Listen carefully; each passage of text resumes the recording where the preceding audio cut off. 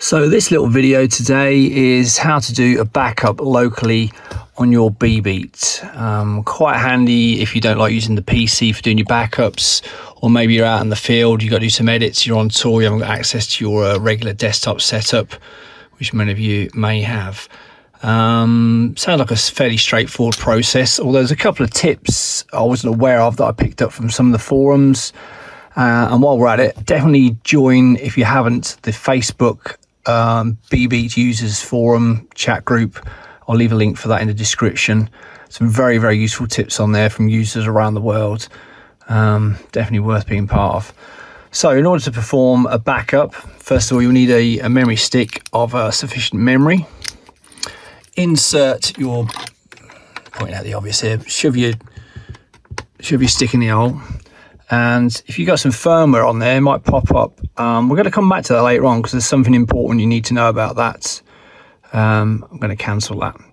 So to do, just go back to the top menu. To do your backup, go into the menu, backup to USB, and this may take some time. I'm going to do a time-lapse video of that just to show you how long it takes. So I'll come back to that in a moment. Before we do that, let's just have a little look, see how much stuff is actually on my system. And if we take a look, I'm actually using 77 of 112 gigabytes. So there's quite a bit on there. I think there's about 66 or 60 odd audio projects and 60 odd video projects. So that's going to take quite a while. And you'll see I'm using version 4.0.3 firmware. Not the most current, not the latest, but you need to check out another video for a reason why I'm using that at the making of this video, which is the 1st of July, early July 2024. Okay, so let's take a look how long it takes to back up the b.beat.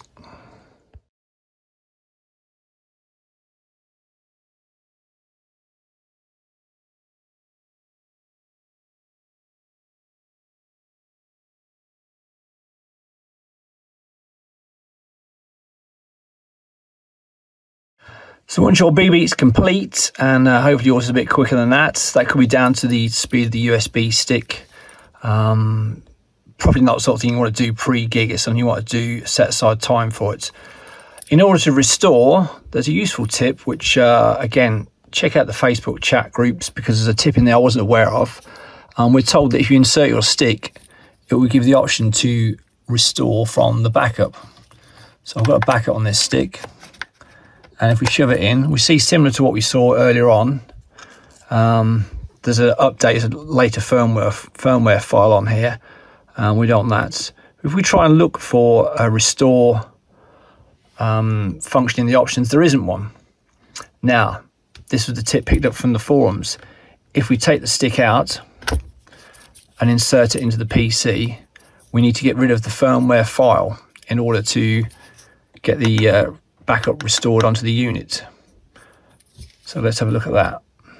So here, if you can see it, is the contents of the USB stick, and here is the firmware file. So I'm told by tech support we need to delete that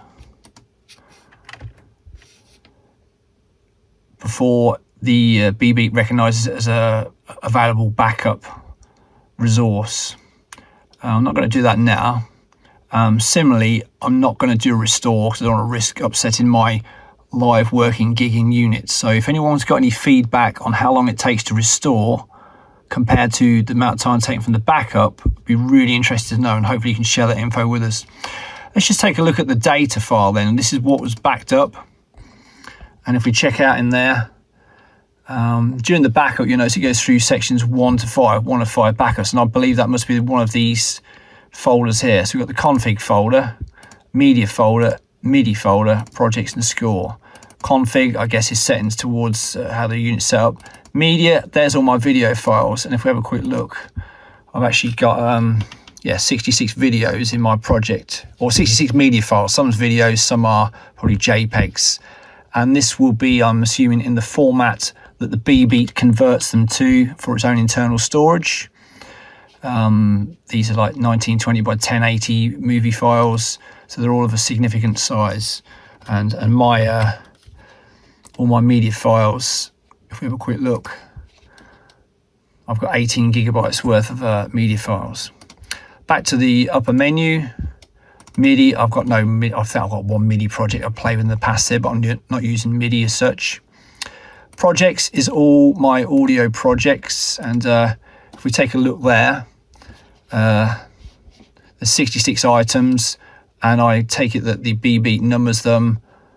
Any numbers missing in the series are probably projects I've deleted in the past. So if I have a quick look at project number 3, in there we can see it's a collection of some data files, JSON objects, and some WAV files. And this will be the WAV file format of the preferred choice of the b.beat. So anyone who thinks they can save memory by using MP3 files, false economy, it's going to convert everything to the WAV file. Off the top of my head, I can't remember what the bit rate is, but it's it's high quality audio. So there's all my audio projects, and that's consuming 16 gigabytes. So we can see that the videos and the media takes up a significant part of the memory. Scores, I'm not using scores. That must be for PDF files, etc. And there's another data file down the bottom there, which I guess relates to some other work into the unit. So that's the contents of the b.beat backup. If you back up on onto a PC, it saves it as one big massive file.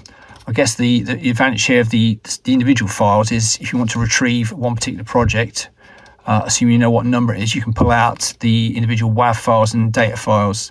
The only way I've found to recognize what the audio project is to probably play one of the files, because they're all have their own internal name systems, and just identify by listening to it.